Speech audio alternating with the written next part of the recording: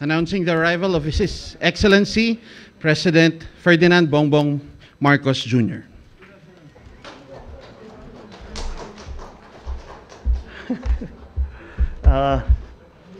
Yeah, I'll take this off para you can hear me properly. Good afternoon, everyone, and please take your seats. I thought that since today we had our first cabinet meeting, that I would like to report to you more or less what was discussed. As can be expected,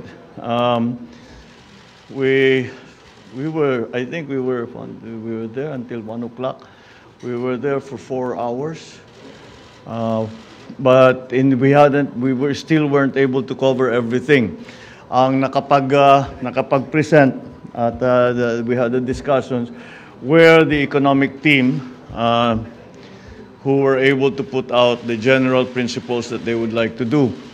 Then followed by Inday Sara, who gave her ideas on how we will return slowly to face-to-face in the face-to-face education in the next semester. After which we talked with the Department of Transport at great length about some of the plans that we have to support the return of our students to face-to-face. So that's generally what was spoken about. Hindi kami natapos simply because there was so much to talk about. So I am planning perhaps for the next 2 or 3 weeks to accelerate the number of cabinet meetings, baka 2 a week muna.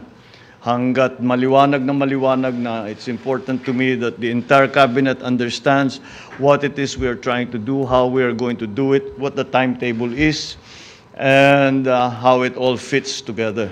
And that's what we made a good start on today. Before that, yesterday, as I'm sure, as you have reported, I went to the Department of Agriculture so that I could also get a good idea of exactly what needs to be done. Because as I have stated so many times, the problems in the agricultural sector are primary to all that we are hoping to do. We cannot do many of the things unless we can see that the agricultural sector has strengthened. Food supply is such an important part. It is an existential part of our work, and so that is something that we have to be very, very careful with and attend to properly. As has been reported, essentially what we spoke about were the concerns that we have immediately, the immediate concerns that we are facing I'm talking about 6 months, the next 6 months, the next 2-3 quarters. Yun ang aming pinag-uusapan na pag sinabi naming immediate. And that, of course, when I was in the Department of Agriculture, that was mostly concerned with the food supply in the next 2 quarters. I'm sure you are all aware of what's happening around the world. You have all seen the effects of the increasing food prices to all consumers everywhere. And this is what we are anticipating could happen if we are not well prepared. Many of the elements and many of the variables that have caused this food price crisis. There is enough food, but the price is too high. The food price crisis, many of the elements, if not all, have been variables over which we have no control.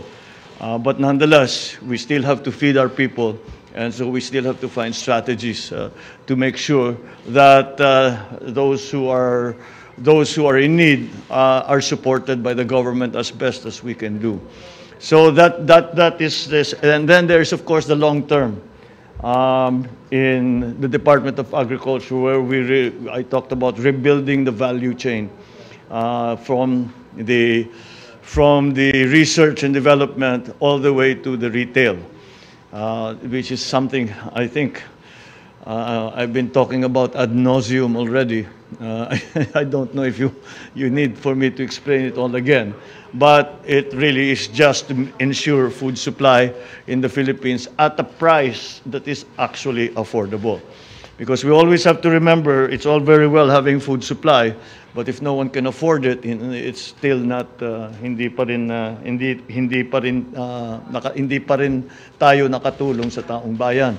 So those are the things that we discussed. In the cabinet meeting today, parang ganun din eh. We talked about immediate concerns, and then we had to talk about long-term concerns. Because that is, we're trying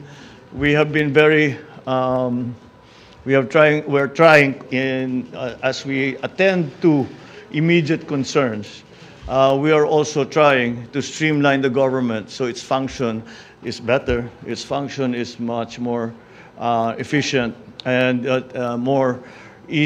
easier for the public as they have to do business, whatever business they have with the government, that it is easier and simpler and safer and more secure to do. So these are the different things that, of course, we spoke to it in much greater detail. And I think we will, as I said, I think that I want to make sure that every department, every agency has already the plan in mind para coordinated naman ang ating cabinet the secretaries with each other. So that's the general gist of yesterday's my attendance yesterday in the Department of Agriculture and the cabinet meeting that we had earlier today. So I think I will now open the floor to a few questions. Ms. Maricel Halili. Hi sir, magandang hapon po. Sir, Good afternoon. May we know kung ano po yung most important marching order ninyo to all the cabinet secretaries following the first cabinet meeting earlier? Oh, you cannot. I don't think we can say one. I think essentially is we got into much more detail, so there are no generalizations anymore. Kasi we've been talking anyway for 2 months. Matagal na namin pinag-usapan yung mga general concepts and general principles. So ang pinag-uusapan talaga namin is already what we are going to do, when we are going to do it, how we are going to do it, etc., etc., etc. So each department has got very different instructions. The only thing that we have to that it looks like is how that we have to realize how interconnected all the government is.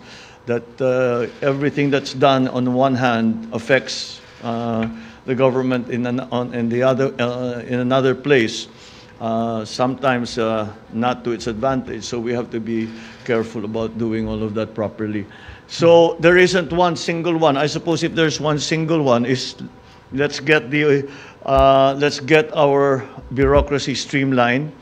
I gave them. I said I will not. I give you a relatively free hand in deciding who you want to hire and how you want to change the structure of your department. If indeed that's what you want to do, but do it soon because we have work to do and we have to get to work immediately.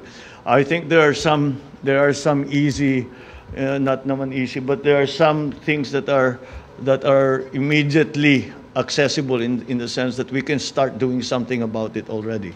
The first thing that is an example of that was in Daisara's announcement that we have a plan for full face-to-face by November of this year. September, we will start a phased face-to-face schooling. And that face-to-face will end up in early November as already 100% attendance ng mga bata. Kasama dyan, we have to talk about also vaccination, etc., because there are going to be some issues that will be raised. So, as usual, I guess if I'm going to single out one instruction, that quickly, let's get this done quickly. As usual, we're nagmamadali. Of course, we're careful, but we're always in a hurry because we have to get much done in very little time. Sir, on other issue, are you going to have a meeting, sir, with Chinese Foreign Minister Wang Yi? And if you're going to meet with him, what will be the agenda? What will be the talking points, sir? Well, it's the usual agenda yes, I will meet with him. And the agenda, I am sure, will be to strengthen ties between China and the Philippines. And of course, to find ways to work to resolve the conflicts that we have. And one of the ways that I have consistently suggested is that we have our relationship not only on one dimension, yun lang West Philippine Sea. Let's add to that. Let's have the cultural exchanges, educational exchanges, even military, if that will be useful. Of course, the GTG has always been there. The private sector joint ventures have also been there. But I think that the more we do of that, the more it will help resolve the issues. I will also mention that it's an important player, an important actor in all of this in the region, in terms of the regional geopolitics, will be ASEAN and even APEC, because they have an interest. They are stakeholders in this. So I think we can say that we need for those for ASEAN, especially to be active for their member countries. So it's essentially always trying to find ways to improve relationships, and we have many proposals to them in the sense that, as I said, we would like for us to increase the scope. Wag lang yung West Philippines yung pinag-uusapan ng China at saka Pilipinas.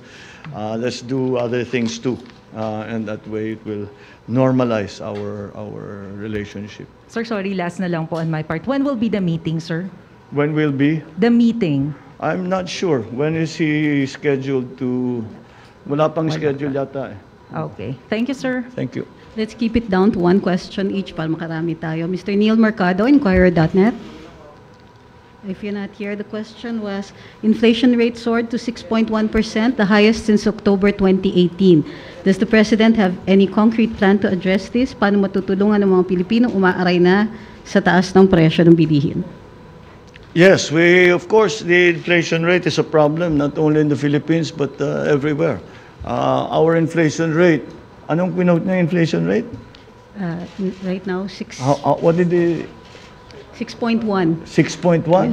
I think that I will have to disagree with that number. We are not that high. We have crossed our targets were less 4% or less. Unfortunately, it looks like we may cross that threshold. Tatawid tayo sa 4%. That's why again we have to think about interest rate levels. But there is a conflicting force in that exchange rate levels. The United States, the dollar, has gained against all currencies. So the dollar has gained against all currencies. The specific effect is that it actually will start to be part of it will be part of the components of the inflation. So we are having to be careful because essentially our economic policy right now, our monetary policy right now is essentially to use interest rates to control the inflation rate. We are not looking specifically to the exchange rates now. What we are talking about, what we are targeting are is the inflation rate. So that's what we are doing. The increase in commodity prices are, again, something that happens, that the forces that have pushed the commodity prices up are, again, beyond our control. Much of our inflation is actually imported inflation. It is imported because it is the inflation on the products that have suffered inflation that we import. So sumama na yung inflation nila dun sa atin. So we have to when we analyze, we have to make those categorical differences so that to better understand really what the situation is. Ivan Mayrina, GMA7. One question, please. Mr. President, what support can the transport sector expect from the administration? Do we expect more or continued fuel subsidy? At gayon din po sa mga pasahero, what can they expect? Patuloy pa rin po ba yung libreng sakay? At i-expand po ba ito? Thank you. Okay, good. I'm glad you asked. We just discussed that we are going to try not only to continue the fuel subsidies for the transport sector, but to expand it to include the tricycles, which up to now have not been included. And so we talked about in the cabinet meeting, we talked about the funding, where it can come from, and how we are going to manage the how we are going to manage the funding for the additional fuel subsidies. We have enough budget, I think, to last for most of this, not for this year and a little bit beyond. But we still have to find that. We have to find that money if we're going to continue. The libreng sakay, what we have done is we will continue the libreng sakay. But we are going to stop the libreng sakay in MRT 3. We will transfer the libreng sakay to students. Sorry, I think I'm doing this wrong. Libreng sakay continues as is. That continues. But what we are going to do is we are going to do a program for the students. Because if they come in, we will fully subsidize first their pamasahe. We'll phase it out because we cannot afford to keep that going. But students will ride for free on LRT 2, which is going to the university belt. So yes, so that's what we are. We extended the fuel subsidy, and we moved the subsidy or the subsidy for riders to the LRT to assist our students who are coming back in September. Thank you. Thank you. Ms. Bettina Unite, Manila Bulletin. The question was, is there an immediate directive from the President after the DOH reported more than 7,000 cases of COVID-19 in the past week? Yes. So far, I think we are still, because if we look at where we started, we still have the capability to handle the new COVID cases. Luckily, when we should not look at the number of COVID cases in the same way as we looked at them in 2020 and 2021. Because this is Corona, this is Omicron. This is Omicron. Omicron is very different. It's a little contagious, but it does not hit us hard. In fact, the general experience has been people are down maybe for 2, maybe 3 days. And that's like flu. It's like having flu. So we are getting to that point where we are learning to live with the coronavirus, specifically with the Omicron variant and the other variants that are coming.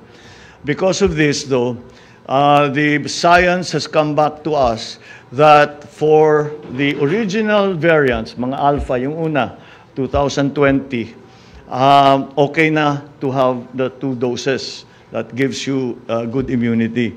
But with Omicron, you apparently need a 3rd booster. a third dose, which is a booster dose. So we will be encouraging that, especially for younger people, because again, we have to be concerned about their return to school. So that's the general policy. We will reinstitute again the vaccination drive, so that we can at least feel safer when the children go back to school. We have a last question. Rex Remitio from CNN.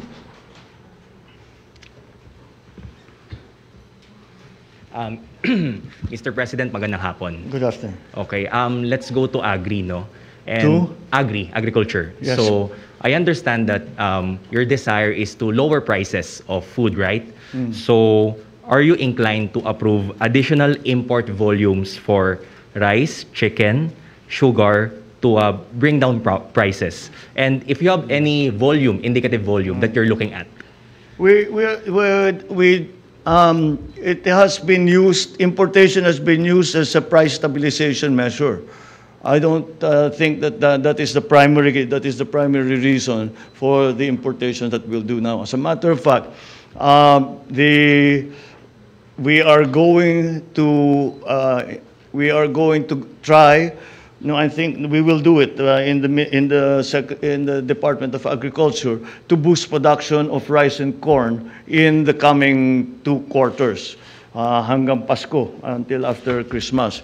Again, because there are several reasons for that. The reasons because we would prefer not to import. We would prefer to import as little as possible. So we should increase our own production of rice and corn. Corn especially became very important because the feed wheat that we were importing, na-cut off ang supply natin. So we have to substitute it with corn. This season, the corn growers were able to come together and provide sufficient feed for the broiler production. But we still have to increase production of corn to ensure that supply, because there's corn for food and there's corn for feed. So if we are able to increase production sufficiently, then hopefully the importations. We really do not want. It's not really an import substitution measure. It is a strategic food supply measure. But of course, if it's nagkaka-import substitution, that's not necessarily a bad thing. So that's the plan. Ang sa protein side, yun medyo tayo pilit tayo, because when it comes to pork, yung ASF talaga natin hindi natin makontrol for various reasons. So we still have to import a lot of the pork products, not necessarily but on the broiler side, for the chicken production, broiler production, we will also still have to import, because nagka-problema na naman tayo sa feed. Nagkaka-problema na naman tayo sa food supply nung mga and yung production natin is not sufficient again. And that's why this is really the reason. If you look at it, our production is not sufficient in palay, it's not sufficient in corn, it's not sufficient in livestock, it's not sufficient in fisheries. That is why I made agriculture the highest priority of everything that we are doing. Because you cannot build a strong economy unless you have a foundation of a robust agricultural sector, which assures food supply, even in emergencies. And that's what we're working towards. Yan yung mga long term. Yung mga short term, yung sinasabi ko, increase production for the rest of the year, habulin natin yung last planting for this year. They will mill siguro, they'll harvest soon, they will harvest towards the end of the year, they'll mill soon after that. So baka mahabol natin yung food supply problem doon.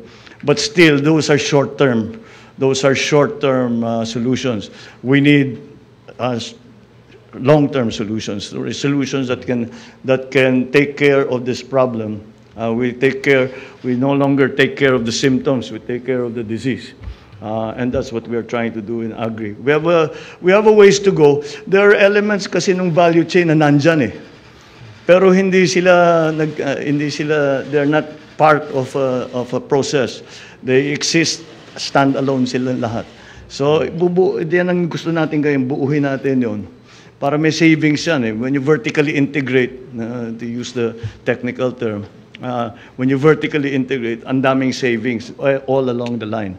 And that's hopefully gets to the point that we can retail these agricultural products at a good price that's affordable to people. Thank you, Mr. President. Thank you. Thank you very much. Thank you all very much. I hope we were able to answer at least some of your questions. Maraming salamat.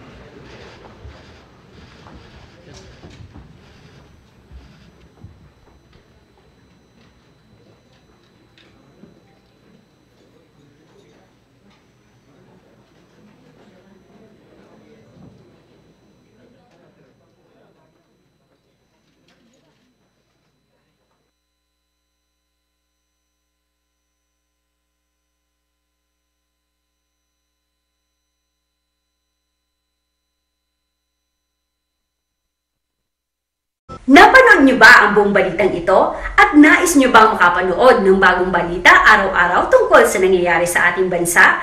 Ang gawin mo lang, pindutin ang subscribe red button sa baba at huwag mo rin kalimutang pindutin ang bell icon, pati na rin ang nakasulat na all para ma-update ka sa aming mga bagong videos. Maraming salamat ka-abangers!